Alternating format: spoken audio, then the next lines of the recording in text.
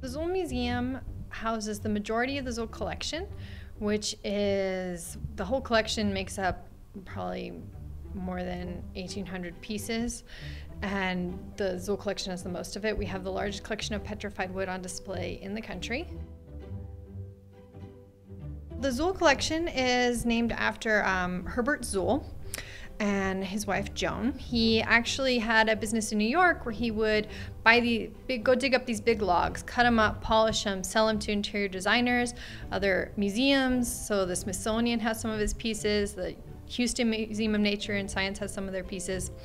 So basically any large piece you see, most likely the Zuhl sold it to him. And they purely just liked Las Cruces and retired here and donated their collection to the university. Each piece is really unique and beautiful. We try to showcase so you can really see each piece. You have some kind of room to see it, but we also want you to get the grand scale of how massive these things are and that we have an incredibly unique amount.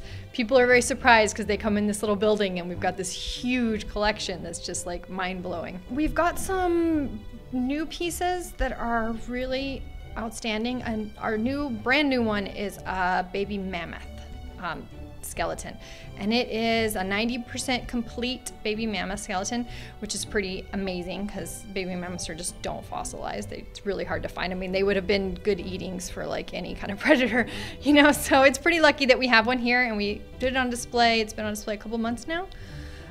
And to look out for new things that are going to come on display. It's so important that we have this incredible collection that's Smithsonian quality. I mean, you can get this stuff. This is the same kind of thing you would see if you go to a museum in New York or you go to a museum in Washington, D.C. You're going to see the same things that we have here in Little Las Cruces, which is pretty awesome because a lot of people who are here are never going to get the opportunity to go to those big museums.